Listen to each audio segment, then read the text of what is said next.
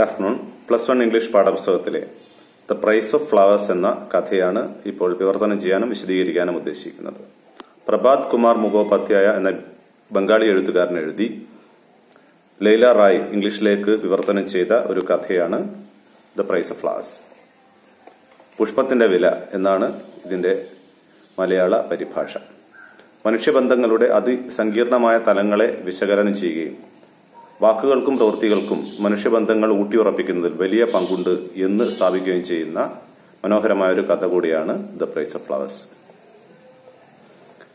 British ഭരണകാലത്ത് ബ്രിട്ടനിൽ ജോലി ചെയ്യുന്ന ഇന്ത്യക്കാരനായ ഒരു ഓഫീസർ, അദ്ദേഹത്തിന്റെ ഒരു അനുഭവ കഥ പോലെ ആണ് ഇത് പറയുന്നത്.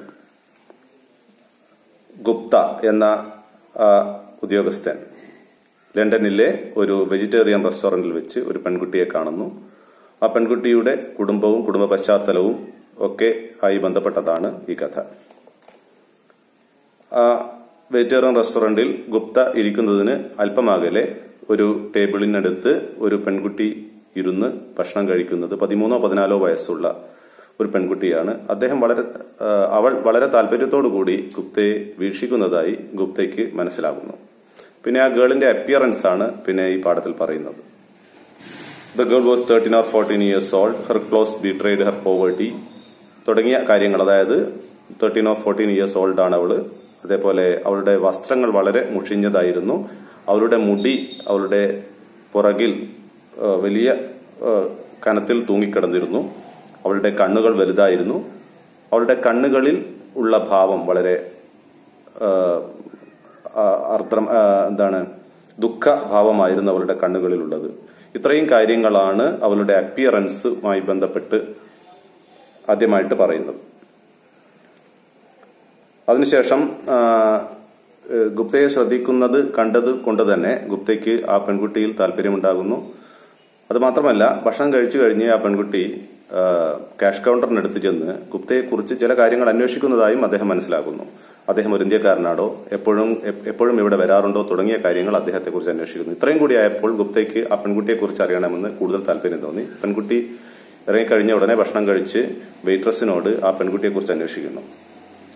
അപ്പോൾ ആ പെൺകുട്ടിയെ കുറിച്ച് ചില കാര്യങ്ങൾ കൂടെ അദ്ദേഹം മനസ്സിലാക്കുന്നു, ആ വെയിട്രസിൽ നിന്ന് മനസ്സിലാക്കുന്നു. ആ വെയിട്രസ് പറഞ്ഞത് സാറ്റർഡേസിലാണ് അവള് ഇവിടെ വരുന്നത്.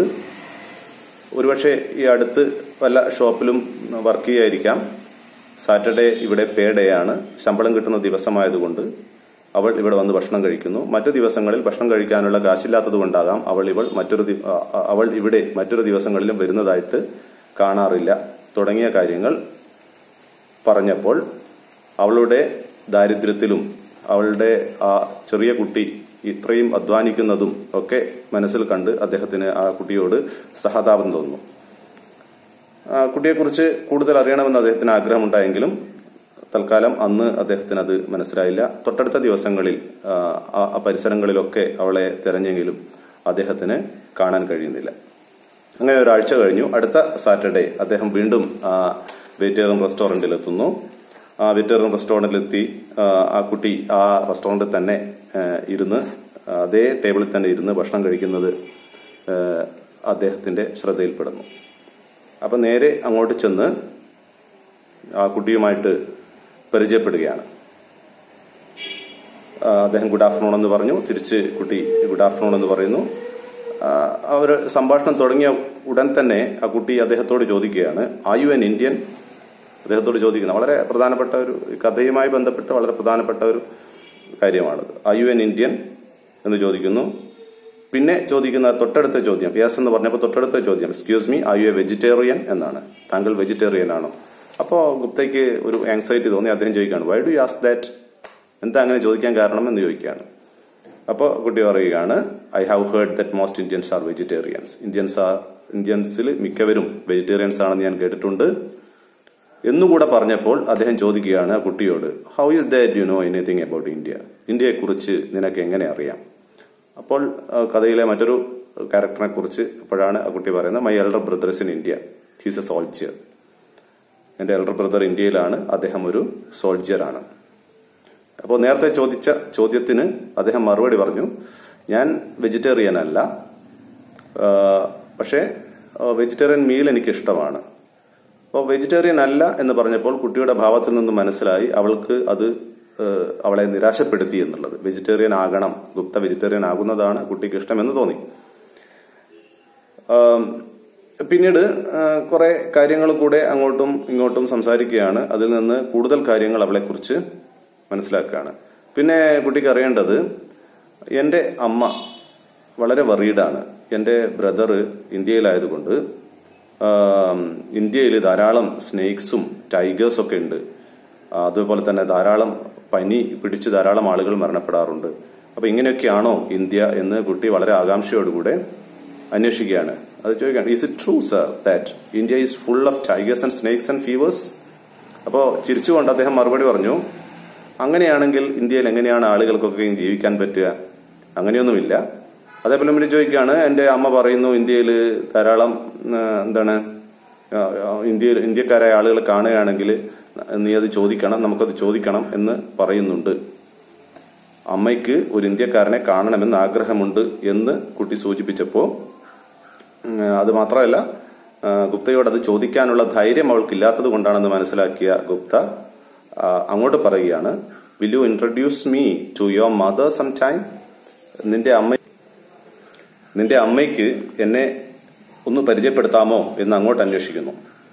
അപ്പോൾ കുട്ടിയുടെ കണ്ണുകൾ സന്തോഷം കൊണ്ട് തിളങ്ങി. അങ്ങനെ താങ്കൾക്ക് ഇപ്പോൾ തന്നെ എന്റെ കൂടെ വരാമോ എന്ന് ചോദിക്കുന്നു. ഗുപ്ത അവളുടെ കൂടെ അവളുടെ വീട്ടിലേക്ക് യാത്ര തിരിക്കുന്നു.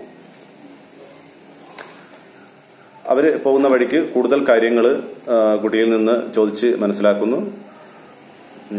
പിന്നെ കുട്ടിയുടെ പേരാണ് ആദ്യം ചോദിക്കുന്നത്. ഫുൾ നെയിം പറയുന്നു. May I know your name എന്ന് ചോദിക്കുന്നതിന് കുട്ടി പറയുന്നു, my name is Alice Margaret Clifford. പിന്നെ നടക്കുന്നതിന് താങ്കൾക്ക് ബുദ്ധിമുട്ടുണ്ടോ എന്ന് കുട്ടി ചോദിക്കുന്നു. എനിക്ക് ബുദ്ധിമുട്ടില്ല, നിനക്കുമില്ലല്ലോ തുടങ്ങിയ ഔപചാരികമായിട്ടുള്ള സംഭാഷണങ്ങളൊക്കെ നടത്തുന്നു. പിന്നെ താൻ എന്ത് ജോലിയാണ് മാഗി ചെയ്യുന്നത് എന്ന് ഗുപ്ത അന്വേഷിക്കുന്നു. അപ്പോൾ അതിന് മറുപടിയായിട്ട് അവൾ പറയുന്നു, I work as A typist in civil service stores. Typist ആയിട്ടാണ് ജോലി ചെയ്യുന്നത്. പിന്നെ അദ്ദേഹം ചോദിക്കുന്നു, shawl I call you miss Clifford or Alice? Alice എന്നാണോ അല്ലെ ക്ലിഫോർഡ് എന്നാണോ തന്നെ വിളിക്കേണ്ടതെന്നുള്ള ചോദ്യത്തിന് അവൾ പറഞ്ഞു, നിങ്ങൾക്ക് എന്നെ എന്ത് വേണമെങ്കിലും വിളിക്കാം,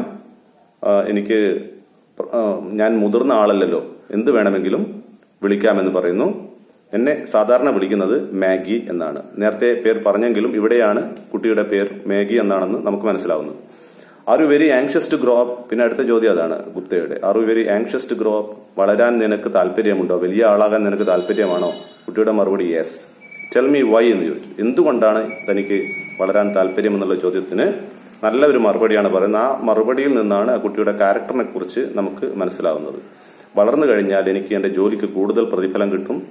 അപ്പോൾ എനിക്കങ്ങനെ കൂടുതൽ പ്രതിഫലം കിട്ടിക്കഴിഞ്ഞാൽ എന്റെ അമ്മയെയും കൂട്ടി നല്ലൊരു സ്ഥലത്തേക്ക് എനിക്ക് പോകണം, നല്ലൊരു ജീവിതം കെട്ടിപ്പടുക്കണം തുടങ്ങിയ ആഗ്രഹങ്ങൾ കുട്ടി പങ്കുവെക്കുകയാണ്. അത് മാത്രമല്ല, പിന്നെ തനിക്ക് ഈ ജോലി ഇഷ്ടമാണോ എന്നുള്ള ചോദ്യത്തിന് മറുപടി പറയുന്നതും ആ ക്യാരക്ടർ സ്കെച്ചിൽ വളരെ പ്രധാനപ്പെട്ടാണ്. അവളുടെ ക്യാരക്ടറുമായി ബന്ധപ്പെട്ട് വളരെ പ്രധാനപ്പെട്ടാണ്.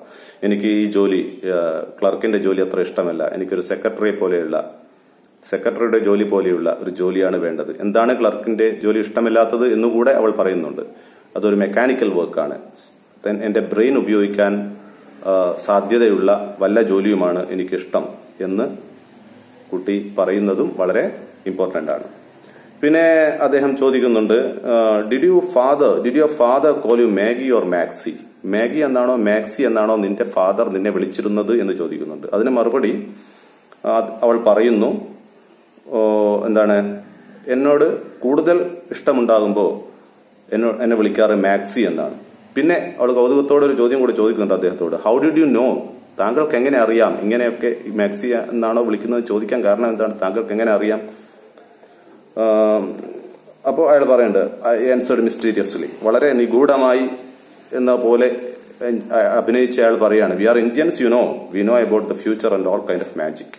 ഞങ്ങൾ ഇന്ത്യൻസ് ആണെന്ന് നിനക്കറിയാമല്ലോ, ഞങ്ങൾക്ക് മാജിക് അറിയാം, അതേപോലെ തന്നെ കുറെ രഹസ്യ കാര്യങ്ങളൊക്കെ അറിയാനുള്ള കഴിവുണ്ടെന്ന് അല്പം തമാശ രൂപത്തിൽ അദ്ദേഹം പറയുകയാണ്. പക്ഷെ കുട്ടിയെ സംബന്ധിച്ചിടത്തോളം അത് തമാശയാണെന്നൊന്നും കുട്ടിക്ക് ഒരിക്കലും മനസ്സിലാവുന്നില്ല. അപ്പൊ കുട്ടി പറയാണ് that's what I have heard she set. ഞാൻ അങ്ങനെ കേട്ടിട്ടുണ്ട്. അപ്പോൾ ഗുപ്തയ്ക്ക് കൗതുകമാവുന്നു. Indeed I was surprised. What have you heard? എന്താ നീ ഇന്ത്യയെ പറ്റി കേട്ടത്? അപ്പൊ ഇന്ത്യയെക്കുറിച്ച് മറ്റുള്ള അതായത് ലണ്ടനിലുള്ള ഒരു പെൺകുട്ടിയുടെ ധാരണ എന്താണെന്ന് മനസ്സിലാക്കാൻ ഗുപ്തയ്ക്ക് താല്പര്യമുണ്ടാകുകയും അവളോട് ചോദിക്കുകയും ചെയ്യുന്നു, എന്തൊക്കെയാണ് നീ കേട്ടത്? അപ്പോൾ അവൾ ഇന്ത്യയെക്കുറിച്ചുള്ള അവളുടെ അറിവുകൾ പങ്കുവെക്കുകയാണ്. I have heard that there are many people in India who have occult powers. ഇന്ത്യയിലെ ധാരാളം ആളുകൾക്ക് അതീന്ദ്രിയമായ കഴിവുകൾ ഉണ്ടെന്ന്, അല്ലെങ്കിൽ നമുക്കൊക്കെ അറിയാത്ത നമ്മുടെ പരിധിക്കപ്പുറത്തുള്ള കഴിവുകൾ ഉണ്ടെന്ന് ഞാൻ കേട്ടിട്ടുണ്ട്. അങ്ങനെയുള്ള ആളുകളുടെ പേര് യോഗീസ് എന്നാണ്. പക്ഷെ താങ്കൾ ഒരു യോഗിയല്ല എന്നുകൂടെ അവൾ കൂട്ടിച്ചേർത്തു. അപ്പൊ ചോദിക്കുകയാണ്, how do you know that I am not A Yogi Maggi? എങ്ങനെയാണ് നിനക്ക് അറിയാൻ കഴിയുന്നത് ഞാനൊരു യോഗിയല്ല എന്നുള്ളത്? അപ്പോൾ അവള് വളരെ സിമ്പിളായിട്ട് മറുപടി പറയുകയാണ്, യോഗീസ് ഡു നോട്ട് ഈറ്റ് മീറ്റ്. യോഗീസ് ഒരിക്കലും meet കഴിക്കാറില്ലല്ലോ. Is that why you asked me in the beginning? അതാണോ നീ എന്നോട് ആദ്യം തന്നെ ചോദിച്ചത്, whether I am a vegetarian or not എന്ന് ചോദിച്ചത് എന്ന് ഗുപ്ത അന്വേഷിക്കുന്നു. അതിന് മറുപടിയായിട്ട് അവൾ ചിരിക്കുന്നു. അങ്ങനെ സംഭാഷണം അങ്ങനെ തുടർന്നു. അവള് അദ്ദേഹത്തെയും കൂട്ടി അവളുടെ വീടിനടുത്തെത്തുന്നു. വീട്ടില്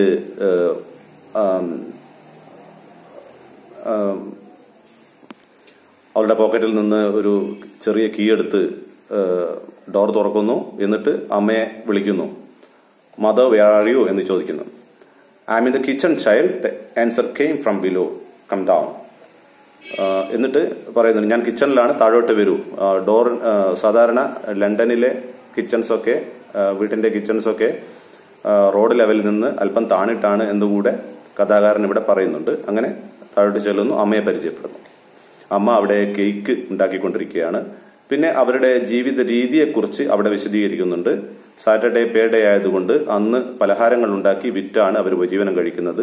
ആ ലണ്ടനിലെ അത്തരത്തിലുള്ള പാവപ്പെട്ട പ്രദേശങ്ങളില്, നഗരത്തിന്റെ ഭാഗങ്ങളില് ഇത്തരത്തിലുള്ള ധാരാളം ആളുകൾ ഇങ്ങനെ ജീവിക്കുന്നുണ്ട്. പേ ഡേ ആയതുകൊണ്ട് അന്ന് ആളുകൾ ഭക്ഷണം വാങ്ങി കഴിക്കും. അതിന് വേണ്ടിയിട്ട് അതായത് പലഹാരങ്ങൾ തയ്യാറാക്കിക്കൊണ്ടിരിക്കുകയാണ്, കേക്ക് ഉണ്ടാക്കിക്കൊണ്ടിരിക്കുകയാണ് മാഗിയുടെ അമ്മ. ബാക്കി ഭാഗങ്ങൾ അടുത്ത ഒരു വീഡിയോയിലൂടെ പ്രസന്റ് ചെയ്യുന്നതായിരിക്കും. ഈ ആദ്യ ഭാഗത്ത് ഏറ്റവും പ്രധാനമായി പറയുന്ന ഒന്ന് രണ്ട് കാര്യങ്ങൾ ഒരു പ്രാവശ്യം കൂടെ സൂചിപ്പിച്ചുകൊണ്ട് ഈ വീഡിയോ അവസാനിപ്പിക്കാം. ഒന്ന്, മാഗിയുടെ അപ്പിയറൻസ് ആണ്. രണ്ടാമത്തത് അവരുടെ ക്യാരക്ടറുമായിട്ട് ബന്ധപ്പെട്ട പ്രധാന കാര്യങ്ങളൊക്കെ തന്നെ ഈ ആദ്യ ഭാഗത്താണ് വരുന്നത്, അതും പറഞ്ഞു. പിന്നീട് ഇന്ത്യക്കാരെ കുറിച്ച് ബ്രിട്ടീഷുകാർക്കുള്ള സങ്കല്പങ്ങൾ, അതേപോലെ തന്നെ നമുക്ക് ബ്രിട്ടീഷുകാരെ കുറിച്ച് അവിടെയുള്ള പാവപ്പെട്ടവരെ കുറിച്ച് മനസ്സിലാക്കാൻ പറ്റുന്ന ചില കാര്യങ്ങളും കൂടെയാണ് ഈ ഭാഗത്ത് പറഞ്ഞിരിക്കുന്നത്. അപ്പോൾ ഈ വീഡിയോ തൽക്കാലം ഇവിടെ അവസാനിപ്പിക്കുന്നു. വീണ്ടും കാണാം. Have A nice day.